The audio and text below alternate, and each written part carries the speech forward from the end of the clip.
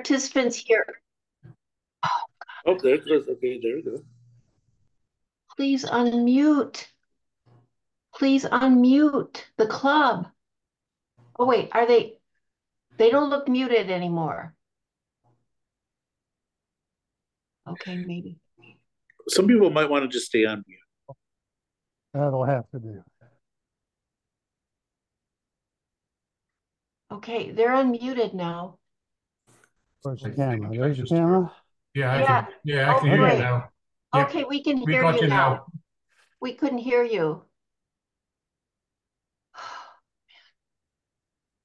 Where'd it go?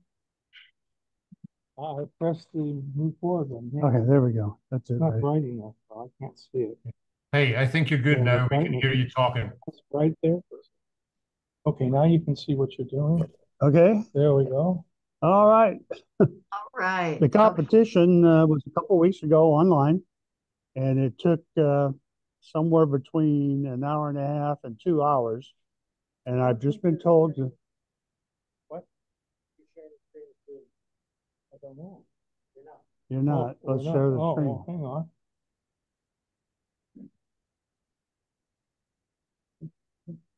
Yeah, you're right. We're not sharing the screen. Desktop. I saw it on the screen. Oh, you want this one? No, no, no. Okay. All right.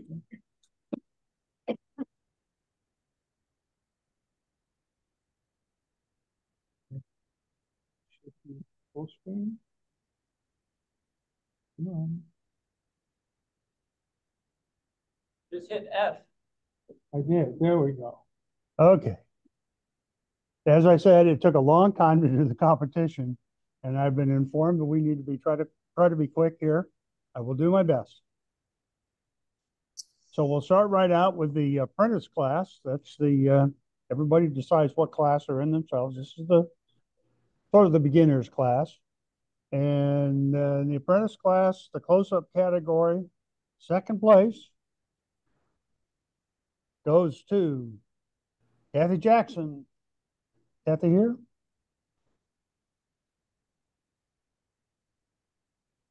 And the well done, Kathy. In the apprentice class, first place goes to Tracy Reyes for Bel Air Beauty.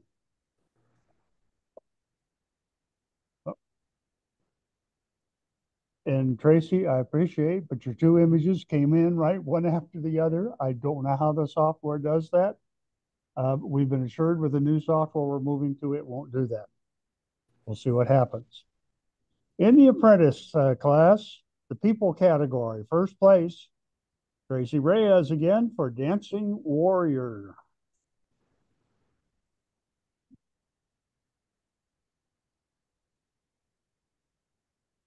I think that's all I got for you, Tracy.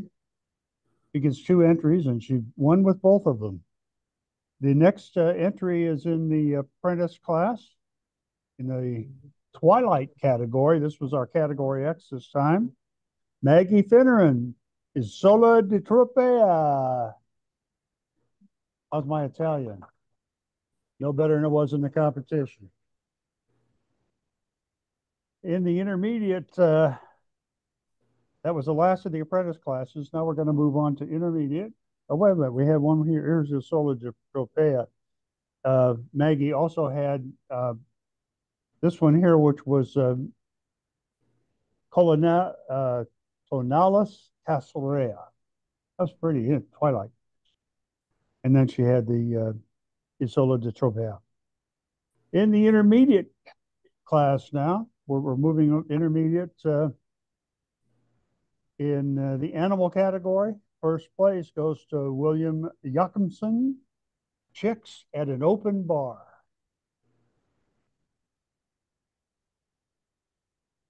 Very imaginative. Thanks. In the intermediate class, the close-up category, second place goes to Carlos Osegueda. Did I get that right?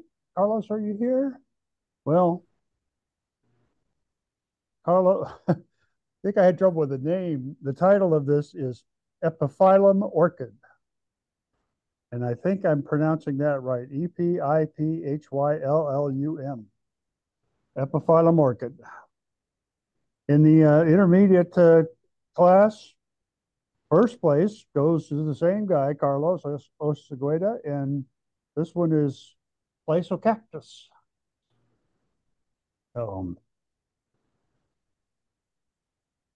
In the intermediate class now, in the people category, third place to Stephanie Billings, Ready to Rumble.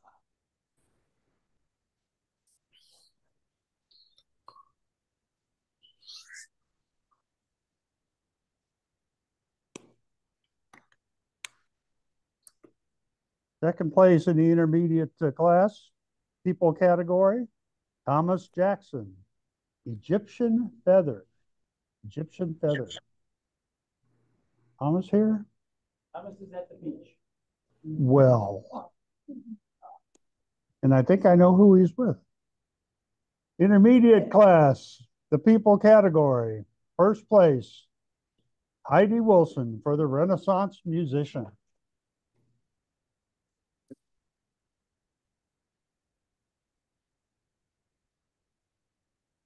In the intermediate class, people category, first place.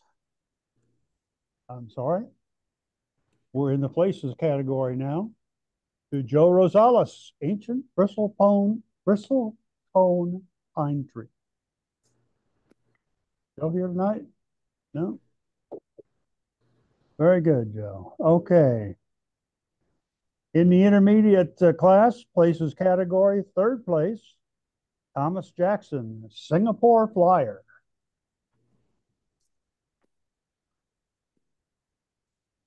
And in the intermediate class again, places category, first place, Stephanie Billings, A View from the Park. Wait a minute, I missed. That wasn't the park you were at. There's your park. The one I missed was Heidi Wilson. Also, there you go. Heidi had Bombay Drive-In. Different kind of park.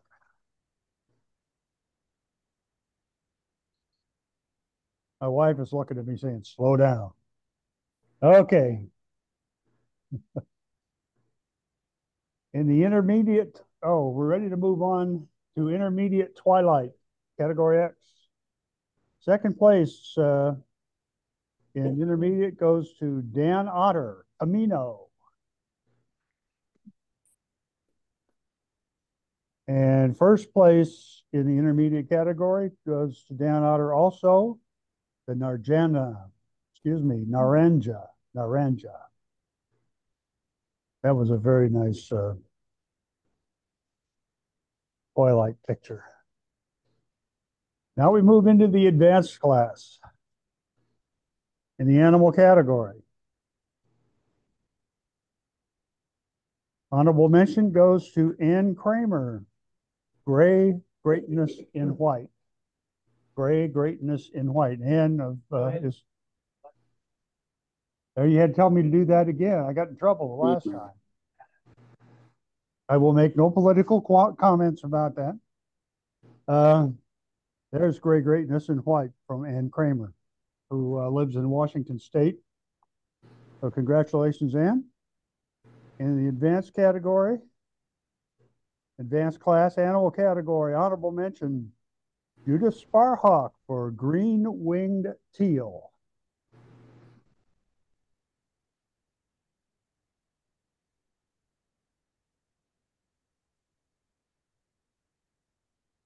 And in the advanced class, animal category, third place, Wayne Purcell, Jackson Chameleon.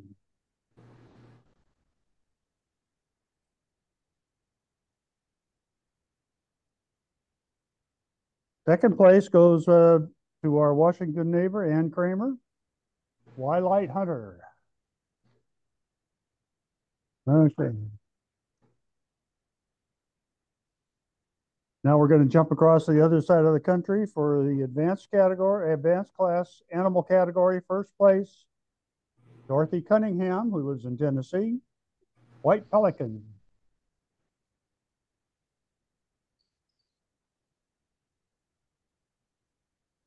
In the advanced class, close-up category, Stan Fry. She found her pot of gold. That's close-up. Yeah, that's nice. And in the advanced category, people, third place. I'm sorry, honorable mention, Bruce Herwig for Joy.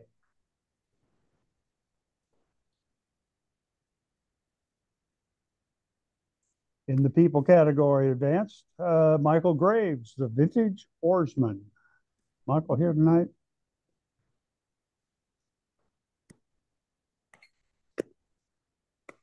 Okay, there was a vintage oarsman. Second place goes to Brian Spears for Homeless Study 1.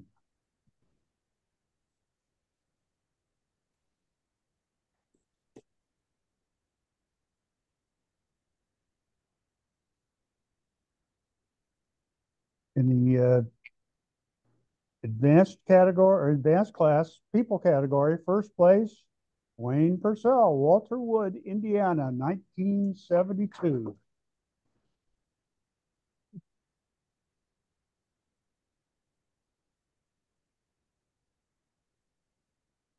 In the advanced class, category of photojournalism, first place, Brian Spears, African Queen.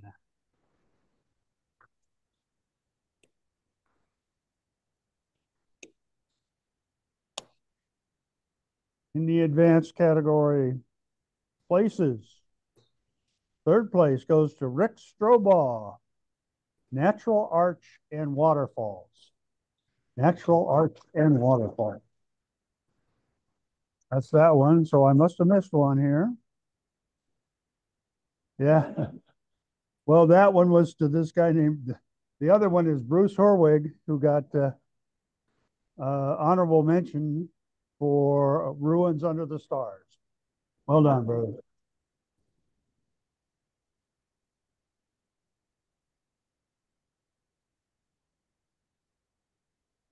And there we go. There was Natural Arch and Waterfalls. I bet that was in Iceland, wasn't it? Okay, in second place in places, Dave Garner, Umbrella Alley in Redlands. It's a great example of being in the right place at the right time. It just rained. They had just put up new umbrellas. Perfect timing. In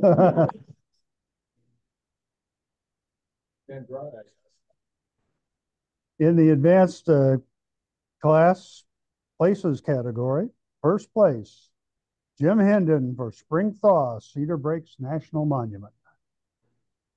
No Jim tonight. In open miscellaneous advanced, honorable mention, Russell Trezera, Island Lake.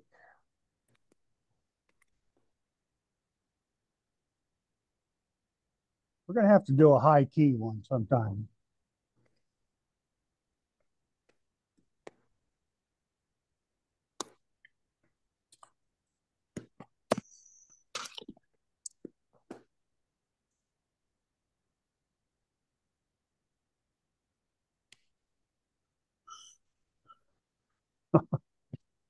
Well, as Adam said to Eve, there seems to be a leaf missing.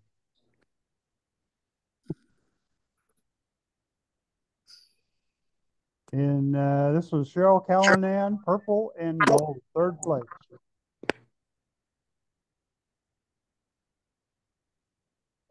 Okay. Second place to Judith Sparhawk, lavender and rust. There's lavender and rust. Yep, that's lavender. There's lavender and rust.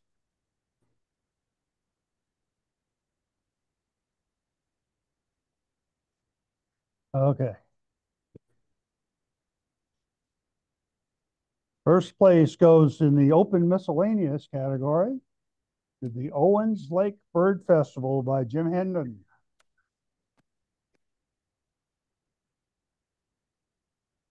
And in the Twilight category, this is Golden Pond at Twilight by Dorothy Cunningham. Well done, Dorothy. Third place. Who's that guy? Oh, that would, oh, I know how to do that. Go back, full screen.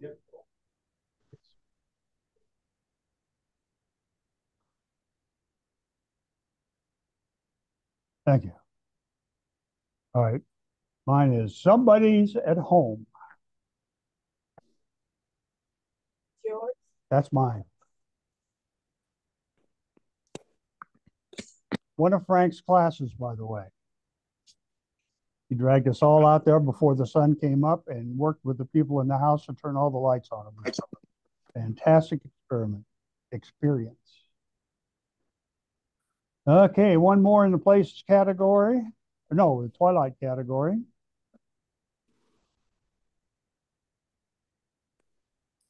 Second place to William Bertram, Twilight, Redondo Beach Pier. And first place goes to Michael Graves for Route 66 at dusk.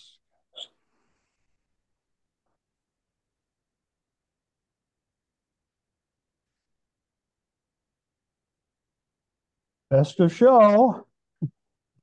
Yeah, drum roll. There we go. It goes,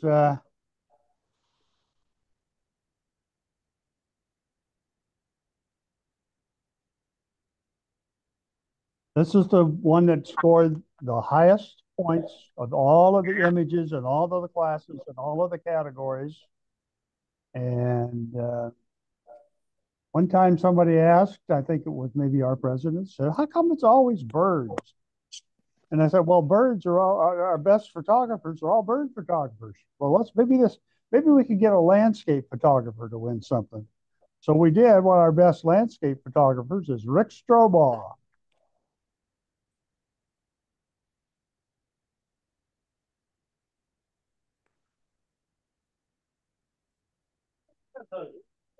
Look like a landscape. Well done, Rick. It's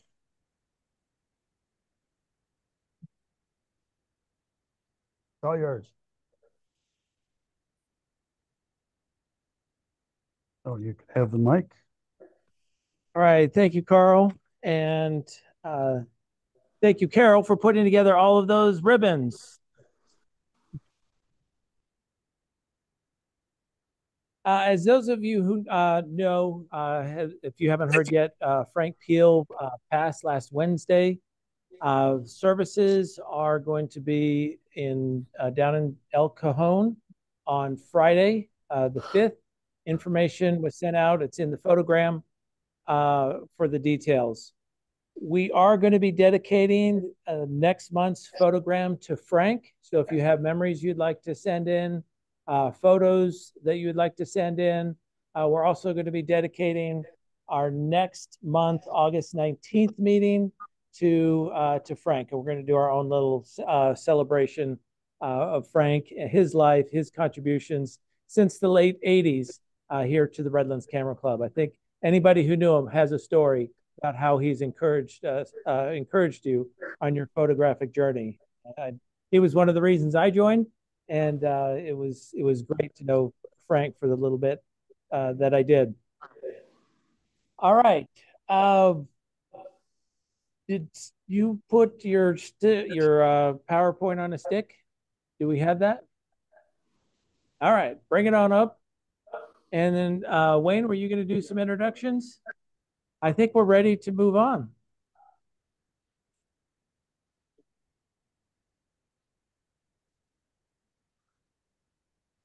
So our president has asked this committee that develops the programs to do 3 or 4 a year that require you to bring a camera.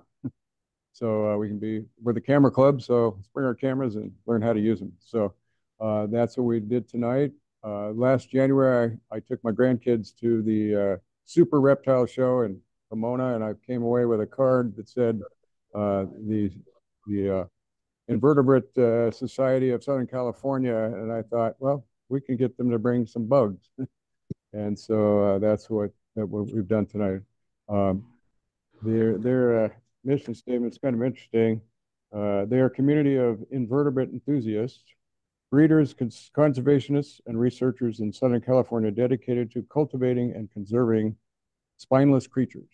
So, so we also found out that they're also very good photographers, some of them. Rachel Landis is the gal who's going to be doing the first part of this program. She lives in Pasadena, and she and William came all the way from Pasadena, and we're fortunate they came. There was a big wreck on the freeway, so glad they did. And she's going to introduce some of her people. She's a graduate of Brooks Institute of Photography. There's another one over there. Yeah, which is no longer, but it was the Harvard of photography schools, I think you might say. So let's give a big warm welcome to Rachel Landis.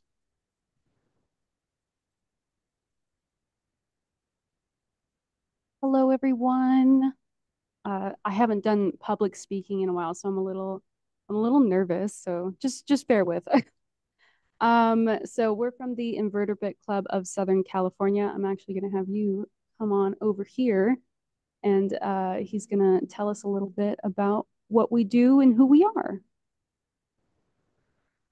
It's not designed to amplify, so you need to speak loud. Speak to the back of the room. Yeah, so we're just a bunch of people who love. Oh, I'm sorry. I'm my bad.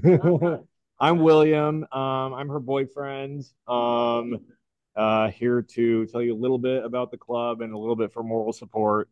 And I'm not. She's the photographer. I'm the bug guy. I have my little point and shoot, but that's as far as I go. But I love all creatures, especially those that crawl and slither and that sort of thing. But anyway, so we're members of the Invertebrate Club of Southern California, which was founded, I believe, in 2020 or 2021. But we do hikes, we breed invertebrates, we keep invertebrates. We attend trading shows to sell invertebrates. We're interested in conservation, in just learning more about them. We do community outreach to basically show the world that bugs are actually really, really cool. So I don't know what you all think about invertebrates, but maybe by the end of today, maybe if you don't like them, maybe you'll like them just a wee little bit more. So yeah, that's what we do. My emphasis is mostly on I actually don't keep any. We don't keep any invertebrates. We love going out and finding them in nature and photographing them there in the wild, so to speak. So that's our emphasis. And there are actually some cool native species here that you can find around here as well as non-native ones. But anyway, so I'll pass it off to Rachel. Yeah, I'm the photographer. He's the bug guy. Any bug questions? If you guys are curious, please go to him.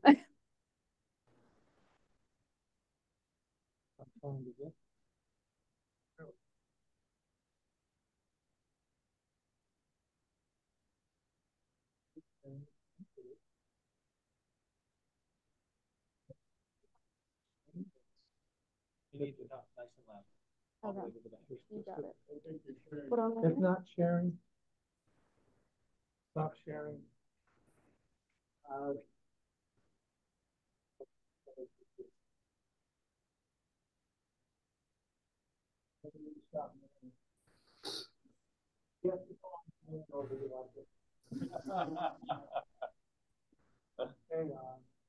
No, you don't touch it, Russ. It's not on your side.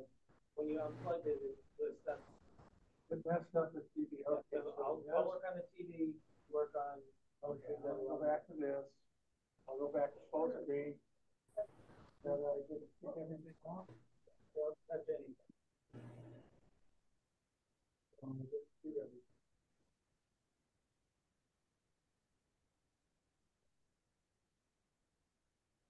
You folks seeing it at home? No.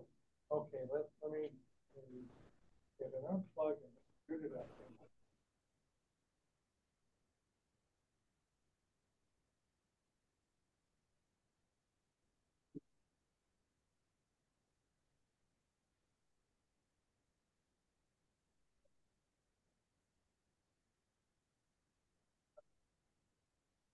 Oh, it's plugged in. Is this a Samsung?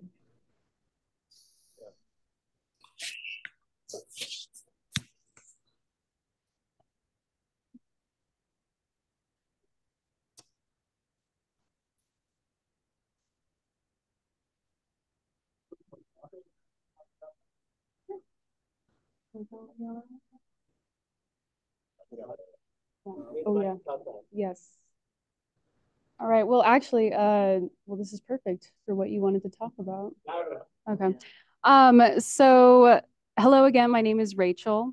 I guess I'll go into a little segment here. I'm gonna teach you guys about bugs, and I'm gonna teach you about how to photograph them, specifically how to utilize macro photography. So I wanted to start off with like a little bit of the equipment. I wasn't quite sure what to expect when I came here. So it's very pleasant to like see everyone with like their equipment and their tripods and their lenses ready to go. So going into the equipment, I'm going to talk about two things today. I'm going to talk about the equipment that one can use, all the way from a DSLR to a phone. As well as the approach to photographing these bugs today. So starting off strong, we have the DSLR. I'm working today with a Canon 7D with a 100 millimeter macro lens. This is definitely always going to give you the best quality, the most information to work with, especially if you're working in Photoshop or Lightroom. And of course, it's always best when you're able to control your aperture, your ISO, and your shutter speed. But then we have stuff like a point and shoot. Hey, there you go. We have the point and shoot, which also, like, I'm sure some of you guys have this at well. Sometimes we don't have our DSLRs on hand. This is very handy for on the go. The focal length on this, because it's cut so short, you can get in super close with this particular type of camera, and it still gives you amazing detail. This is his what would you call? But even without being a photographer, like that's his item of choice, and it takes amazing pictures. And then I was also going to talk about some people just have their phones, or maybe you don't have time for either one of those things. You just got to whip out your phone. We actually brought a little add-on, a little clip-on, a macro lens for your phone. I suggest all of you give it a try. I know you got your really fancy equipment. I'm actually really excited to ask you guys about all your stuff. But give it a try. This can actually capture pretty cool stuff. It can get in really close, and even though it's just a phone, like the way it enhances the abilities of just that is just amazing. And then of course the last piece of it. Oh, hello, yeah. Macro lens. Oh, Amazon. The brand is Zenvo. Can magnify up to 15 times.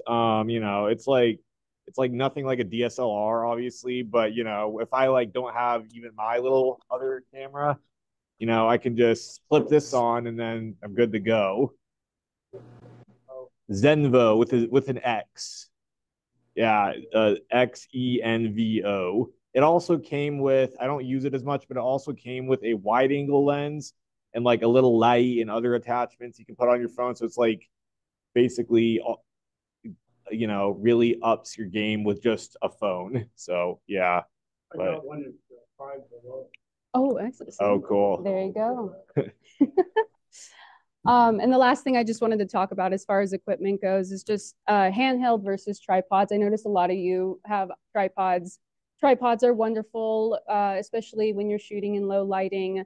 just to stabilize versus like handheld when maybe you have a little bit of a shake or you're working in that low lighting where it's not going to come out. So definitely a tripod. Now I wanted to get into the approach, what we're going to be doing. I've actually had the pleasure. I was looking around. I think I've photographed all these bugs before, so I'm the expert.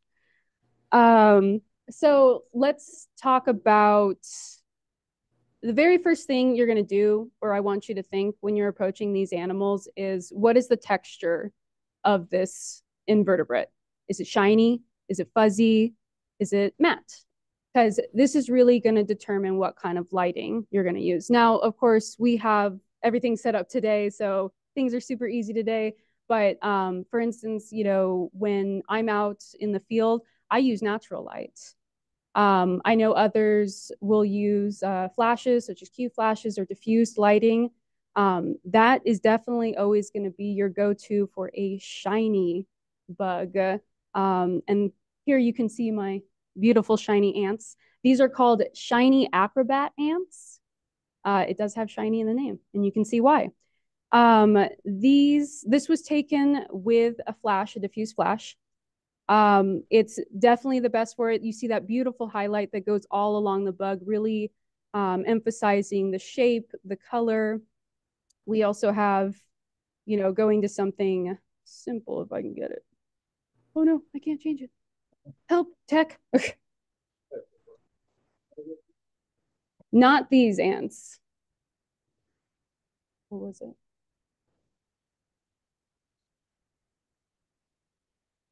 Okay. So I just wanted to bring something that we're all familiar with, the ladybug, also another type of shiny beetle. Again, just this was also taken with a flash, just to emphasize, like, look at the beautiful highlight, how it's like just really emphasizing like the roundness, the color of this animal, versus like if you were to take it in sunshine, this is direct sun, the highlight completely changes. Not that it's necessarily bad, because, you know, for us as scientists, when we're identifying, or naturalists, when we're identifying, you know, sometimes this is just what we have to work with. But definitely, I will always say, if you're working with shiny, definitely that flash is always going to get you, or any sort of diffuse lighting. So I'm talking like a beautiful cloudy day in the shade, or a diffuse flash. That's for your shiny creature there. With a flash, you can reduce power setting. Mm-hmm. And how far away? Well, if you're using macro, you're going to be right up in there. You can also set it up where your flash is detached, but you can use a control to set it off. So at that point, it really depends on like where you're shooting, what the lighting already is, and you know what, or like what feel you're looking for as well. It comes down to preference. So then I just wanted to talk quickly about, like, here we have a very fuzzy spider. This is Pheidopus adumbratus. It has no English name. It's a type of jumping spider. So again, Pheidopus adumbratus. These are one of my favorite jumping spiders. This is native to us. This one is a picture of mine. It was taken in direct sunlight just to kind of show a contrast between a very shiny, you know, subject versus something soft and fuzzy. You can see how evenly the lighting is distributed along it. But of course, you know, you have those shiny eyes, but I'm okay with that. I'm okay when I have a little highlight in the eyes. Let's see here. So again, it really all depends on like the look that you're going for. So the other thing I wanted to talk about was, I'm sorry, questions?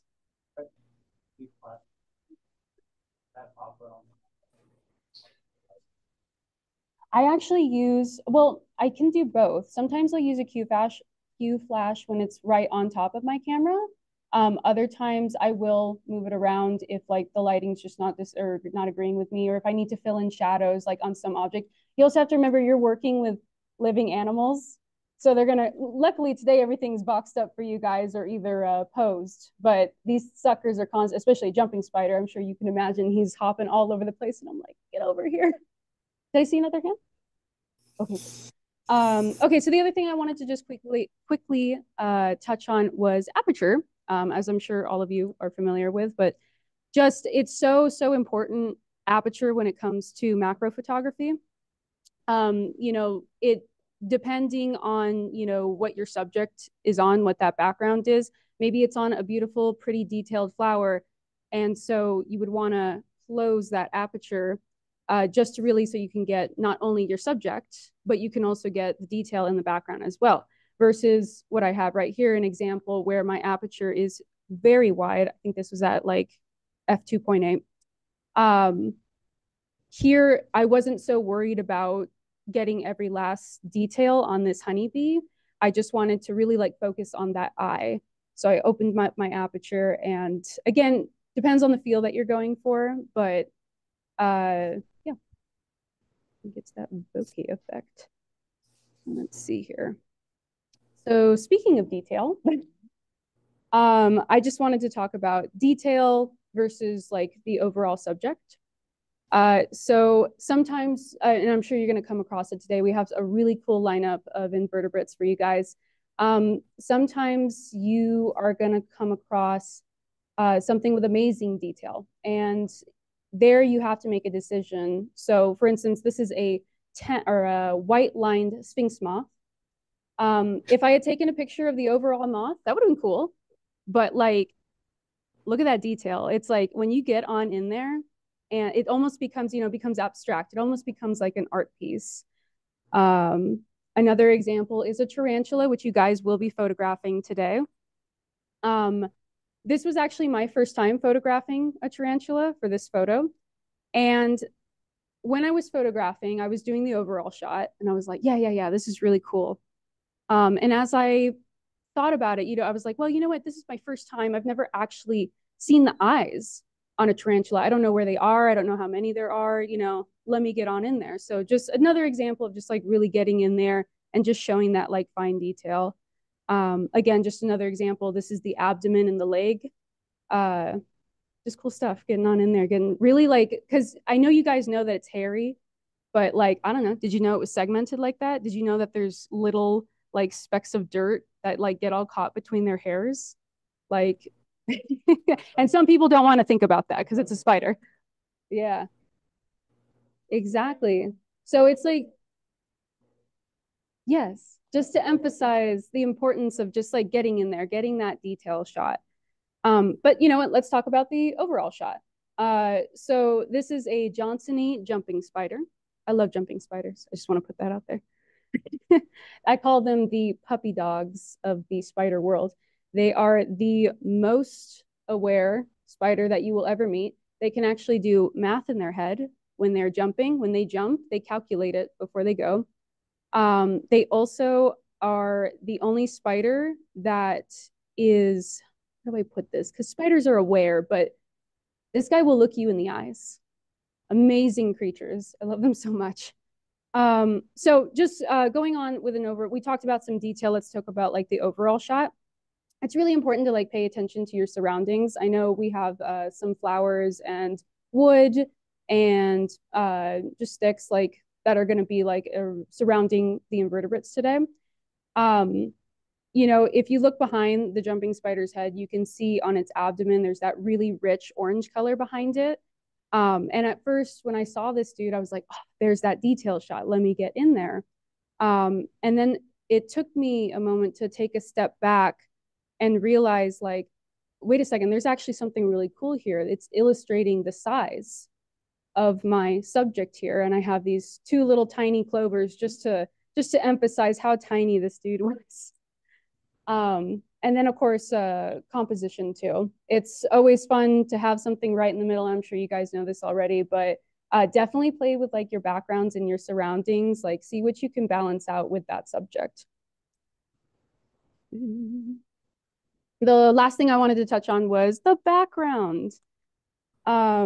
So when we're working with macro photography and we're talking about that aperture, macro photography, you'll usually have that completely blurred out background, that bokeh effect. And when you lose all the details in the background, that's when, you know, you really got to emphasize working with the color that you have back there. Again, I shoot in the wild, so I'm constantly working with colors with my subject. I know it's a little more what's the word, contained this time around. But again, if you guys are in nature, which I'm sure you are, definitely look to see like what is in your background. For instance, in this photo, it was a beautiful scene. I had the sky, the mountains, and a whole desert spanning out behind these grasshoppers. But when I completely blurred it, I saw that beautiful gradient that was being created behind it. And I realized, I'm like, I don't, these grasshoppers are already, it's already interesting enough. Doesn't need all that detail in the background. They're so detailed already. So I chose to just completely blur and focus on color. And then lastly, I just wanted to show you guys another example of just background. This is a spiny backed orb weaver. It's a type of arachnid. It's a type of spider. You may not be able to tell that because he's all scrunched up right now.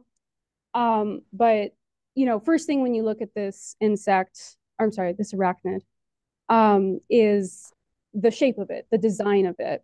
And at first, when I was going in there, I was just like, oh yeah, like, let me get this design. Let me focus on this. But it wasn't, again, until I backed out, I noticed in my background that there were like, this plant that it was on was really highlighting or emphasizing the shape of it.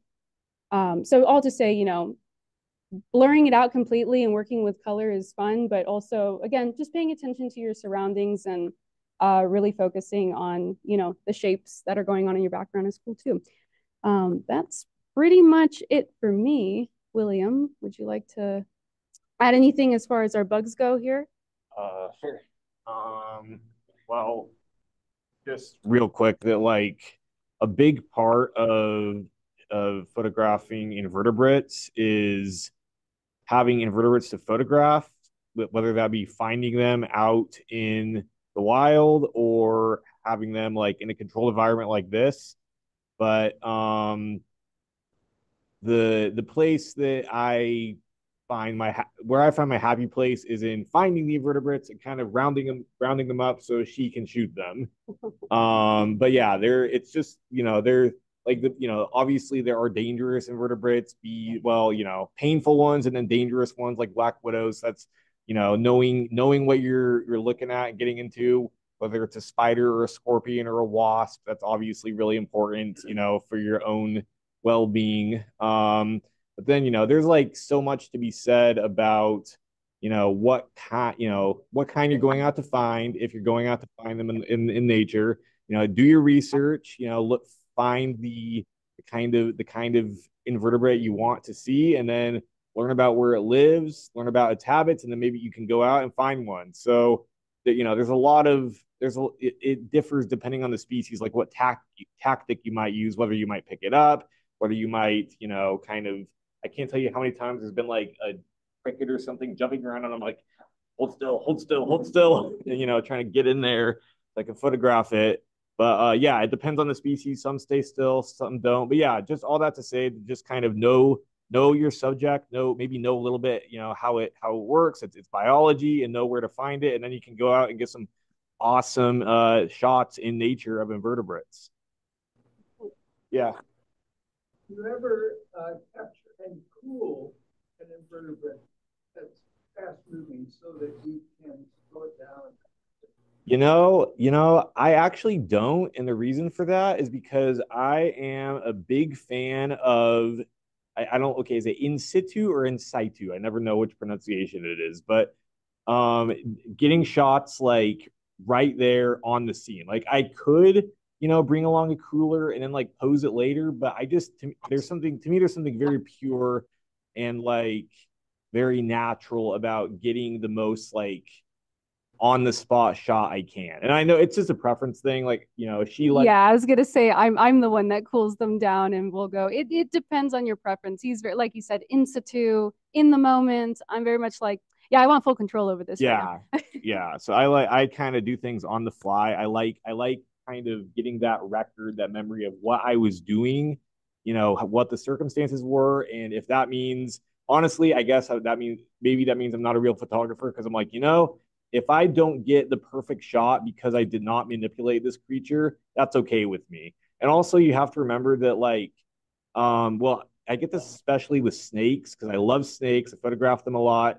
But just that they are living creatures, and you need to like, there's a time limit on how long you can photograph them, because you got to let them go at some point. And they, hot flashes and lights can like harm them in some cases. So you really need to be aware of that. Anyway, that's about all I have to say as far as that goes. I'm very, very excited to see what you guys come up with. And what I'm going to come up with too, because I'm definitely going to get in there with you guys. So without further ado.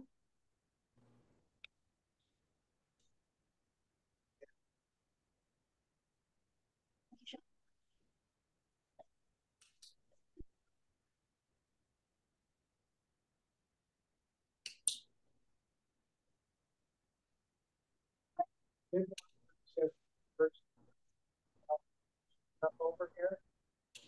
So kind of pay attention to that as you photograph the bugs, or some of them that are live and they're moving around. And if you need help with them moving around, or they want to get away from you, call her. Another thing is we have fixed lighting over that can stay on. It's plugged in. There are other portable lights over here that the battery powered. So as you're using them, fine, turn them on. You can adjust the power source on them, okay? You can also use your own flashes if you want. But when you're done with battery powered lights, if you just take a few moments and after you're done, just turn them back off, and the next person that comes along and wants to use them, they'll be able to use them. They're kind of spread out over here. Okay.